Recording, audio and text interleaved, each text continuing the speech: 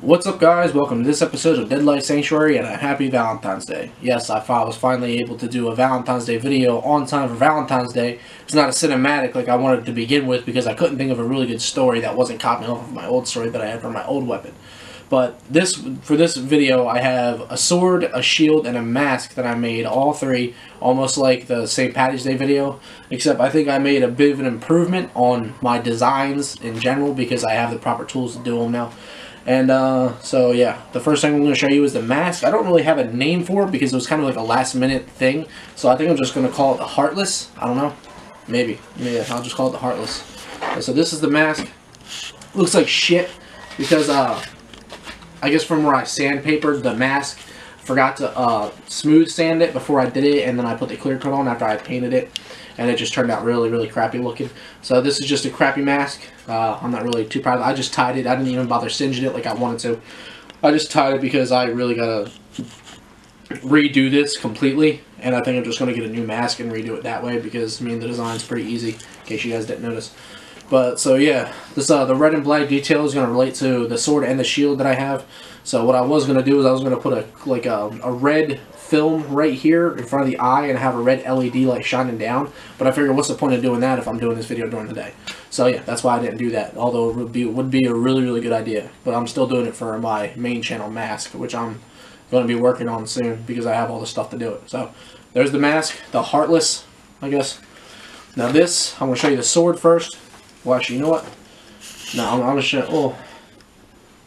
I'll show you the shield first. The shield is called Blackheart, and this is probably one of the best shields that I've ever made. It looks really cool. I like it. And this is a buckler. It's made to the exact diameter of an actual buckler. Like, if you were to look up the diameter, I think it's like 18 inches all the way around. That's what it said anyway. So I made it 18 inches all the way around. But bucklers, normally you put it in your fist, like you hold it like, you hold it like this, like in front of you. But this one I didn't do that because it's got a little bit of weight to it. Plus I didn't have the technique to pretty much drill out the bevel that's in there, the dome shape for the fist to be able to just sit in.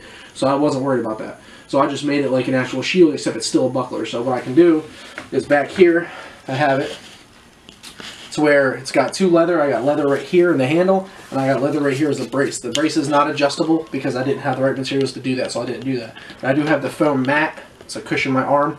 But yeah, this is Blackheart.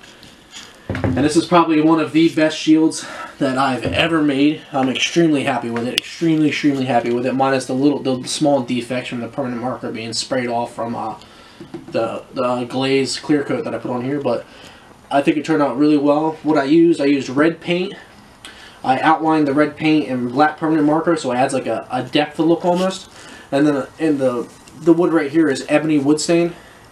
So yeah, but the wood right here is ebony wood stain, and then this is the red paint, and then like I said, the black permanent marker outline. So yeah, I pretty much did that with the whole thing. It's two different woods. This wood, I think, is either poplar or mahogany, whatever was at Home Depot when I got it. I think it was poplar, but this is a piece of poplar on top of just regular shelving wood. Pine, I'm guessing. It's like it's a weak wood. But I'm not really worried about that because I'm not going to be smashing it against anything and nothing's going to be hitting me. So it's mainly for aesthetic purposes, but you can use it. It's more of a decoration. You can't even really use it. I mean, this sword would definitely go right through this because it's just not made for that. So this is just specifically for Valentine's Day. So, and I could hang this as a wall piece if I wanted to, which is really nice. And that's what I try to do with all my shields. I try to make them look like a wall piece. And I'm going to fix up my St. Patty's Day shield so it'll look even better hanging on the wall also. But yeah, so there's this one that's got the leather straps on the back, one for the handle and one for the arm brace right here. This was just spare leather that I had gotten from AC Moore, and this is just regular foam mat. I didn't glue the mat on either. It's not glued on. It's being held down by the leather and these two screws right here, so I didn't need to apply glue to it. But these, however, I did put glue on because the screws that I have, like I say, this screw right here and this screw right here, it kind of went through. Well, no, this screw right here, yeah, they went through. So I had to put these little specks of foam mat down just so it wouldn't stab me. So I'm not too worried about that because you're not going to be looking at the back. So there's that. That is Blackheart. And this is probably one of the best swords that I've ever made. Let me get the dust off real quick. And I had literally just finished all of this pretty much yesterday. It's pretty much when I finished it. Oh, no, it was the day before yesterday, my bad. So, yeah, so I finished it, and this is what it looks like. I like it. It's got a harpoon type thing right here with the barbs. This has got a spear tip point, and this right here is made to the exact length of a short sword, because short swords are normally found with bucklers. I tried looking it up, and I get pretty much what I got: short swords and bucklers. So it's got this is poplar as well. Every piece of wood in here is poplar. There's no regular shelving. It's all poplar. It's layered right in between here to fill in the gap that was in between these two pieces of wood. I stained it ebony and I painted it red. Same with this one, stained it ebony, and this is just a little red heart jewel that I added on there. And this has a stabbing tip at the bottom, which is really nice. I really like it. Adds like a nice detail to the sword. Okay, so everything here is handmade, hand sanded, hand carved. Every little thing. The handle is perfect. It fits so nice in the hand. It's unreal. And for like comfort, you can even grab this if your hand's like mine. So you like to have a grip at the top. This is like perfect because you can hold it right there. I mean, if you like to hold it at the bottom or in the middle right there, you can. And this is like pommel, obviously. So you can use this as a two-handed or one-handed, but this is a short sword. And it is double-sided. So this is black spray paint with a gloss over top of it. Got a harpoon, got a spearhead tip. Pretty much I just cut these notches, otherwise it would be all the way top and it would curve in like this. Instead of going in and then straight down, it would curve like that. Not a typical short sword design, but I wasn't going for typical. I was just going for pretty much length and measurement.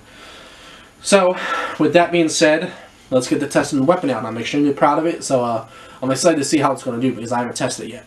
So let's get to that.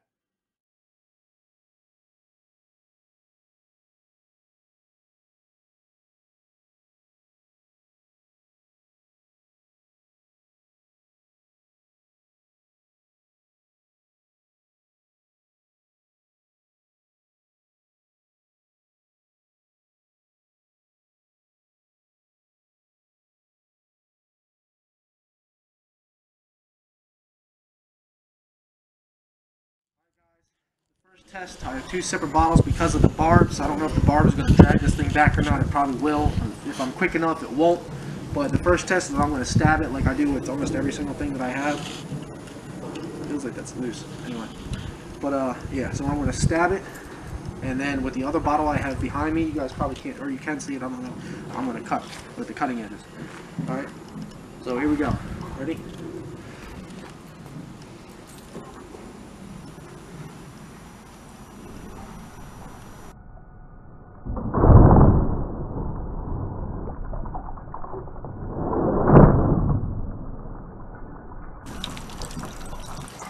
I'd say that was a success.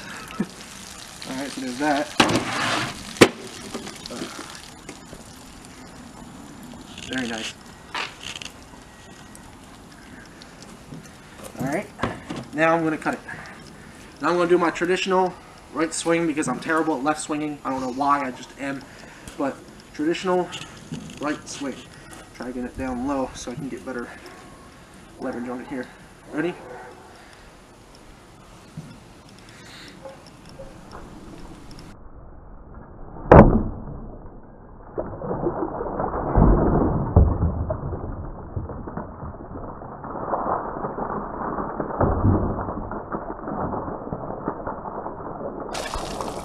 Another success.